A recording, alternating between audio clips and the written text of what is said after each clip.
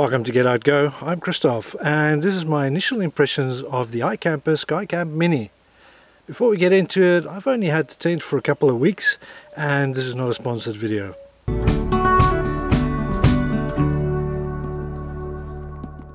I've only slept in this tent for a few weeks now and I'm already impressed. It's super convenient and it's quite comfortable. This is my first hardshell tent. All my other rooftops were soft shells and I have to say it's a game changer.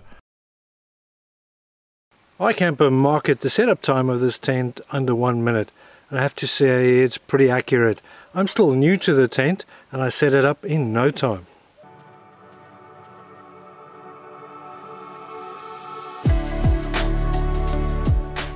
My old tent used to take around 5 minutes to set up and around 10 to pack up.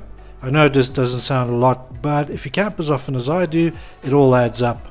A long setup time isn't great in bad weather either.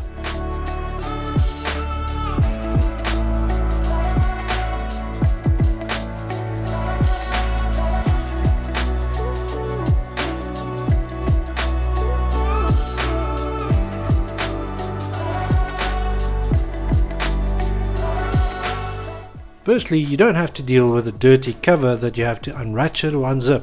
You unlock 2 latches, lightly push up the lid.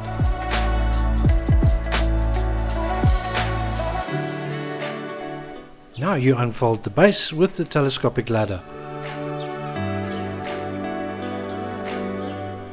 You insert 2 spring rods into the rainfly and you're done.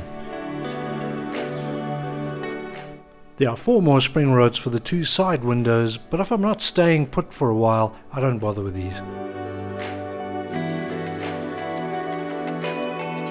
I decided on the Mini as opposed to other hardshell RTTs because it's small enough that it doesn't take up the whole rack.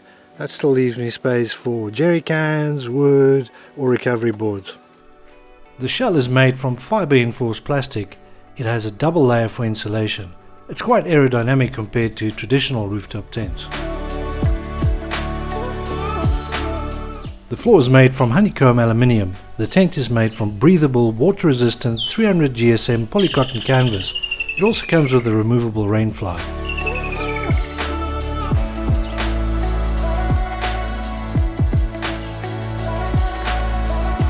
The tent has 2 side windows and quite a nice feature, a skylight.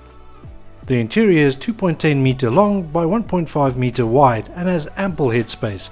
The mattress is high density foam and really comfortable. We'll check back after a year to see how it's held up. The tent weighs around 56 kilograms.